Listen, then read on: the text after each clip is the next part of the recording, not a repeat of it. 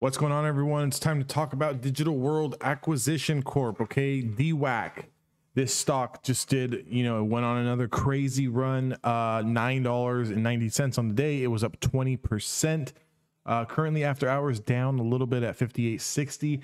If you are a day trader, you're a scalper, and you're looking for to day trade this tomorrow, you kind of want to be careful. So what I do have pulled up here is the hourly time frame. Let me kind of zoom out here and let's look at the daily, the big macro picture here on the daily. Okay, so I want to bring up something to everyone's attention, okay, because I know everyone likes to get real excited when these stocks sort of do these, these big squeezes. They have these big pumps in a day. Be careful buying at the top. Okay, if you are currently invested into this stock and anywhere between the $57 and $61 area, just be careful. And the reason why I'm going to say that here is, if you can see this channel line here, this is the upper linear regression 50. This is going to act as a form of resistance. This is going to be a supply zone here. Obviously, we know we've got recent highs of around $66.54. So is that to say that this stock can't put in a day two, confirm today's price action on the top wick, and then come up here and take out this 66?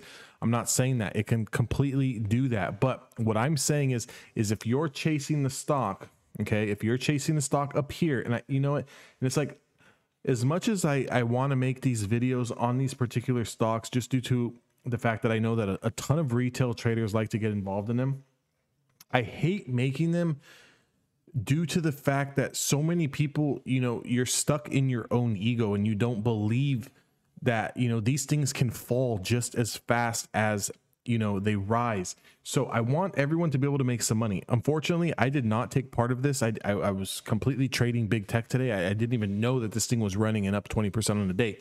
I mean, if I would have known that this thing was up 20% on a day, yeah, I would have thrown some money at this thing too. But what I want to show you guys here is, this is the breakout here, right? So if I pull up the price here and we see the breakout on Dwac was at $53. Okay, so $53 was going to be taking out all of this consolidation, right? From the last run up that we had here on the 8th of December, then we had a very aggressive pullback into the 20-day moving average, and then we kind of just traded sideways, right? We traded sideways. We're up a little bit, we're down a little bit, we're up a little bit, we're down a little bit, and that leads us to today. We have this humongous pump. So if we kind of take a look at it, getting over this 50-day moving average at around 53.82 and taking out these top wicks here of this consolidation at around 54.93, 55, this is your entry to get long. Okay, so if you are following these type of stocks and you are following these type of plays, that's what you're looking for. You're looking for a big run up, then you're looking for a pullback, and then you're looking for consolidation. The longer the consolidation, the better, because normally when you get that breakout over consolidation, especially on a daily candle, it can be rather explosive. With that being said, if we are looking to day trade this, what we need to do, okay, we have to draw a trend line here, $62. That's the top. We got to go over to the hourly time frame, and actually this is going to be invalid because we kind of closed here after hours. We made a little bit of a pump here to this 64.80. So I'm going to put another line here. I'm going to go back to the daily chart, and I'm going to kind of see what that correlates with. So that 64.80 is going to kind of correlate with the highs from December the 8th, as well as the highs from December the 9th. So what I'm actually going to do here, okay, if you are looking to play this on the breakout for a day two continuation, we need this to get over $66.35. If we get over $66.35, that's cleaning up all of the supply here on the linear regression channel. Okay, that's entering into a new channel here for a new leg up. That's also taking out this price action here from the 8th of December. 66.35, that's our entry to get long. We ride this thing, we scalp it, we take our cash flow. We don't hold this thing thinking it's going to the moon. We get in, we get green, and we get out.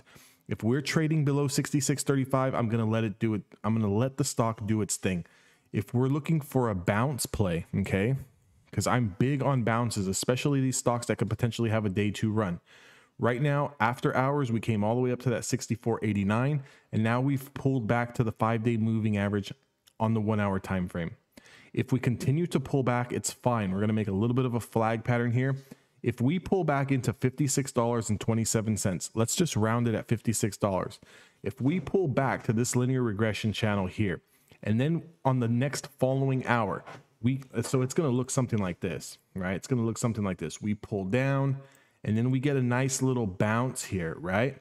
If we get any sort of double back test, or even one back test is fine, but if we get any sort of double back test and then we get price action that's starting to take out the prior candles consolidation of this back test, this is when we're going to want to get long, and that price is going to be somewhere around $58, $60, between $58 and $60. If we see that, we know potentially we've got a play going long. And if we were wondering where to take profits, our first profit taking destination is going to be $62. And the next profit taking destination is going to be around $64.75. Okay, you can scale out your position there. You can leave a runner. You can see if this thing wants to run even higher up to 66.35. But that's the way that you got to play it. You got to play these in levels. Now, let's say we pull back a little bit more and we lose this linear regression channel. We do have rising hourly support right now, currently at $54. That's going to be the 10-day moving average as well as the 20-day. If we pull back in here, I think this is a good opportunity to play a bounce on a reclaim.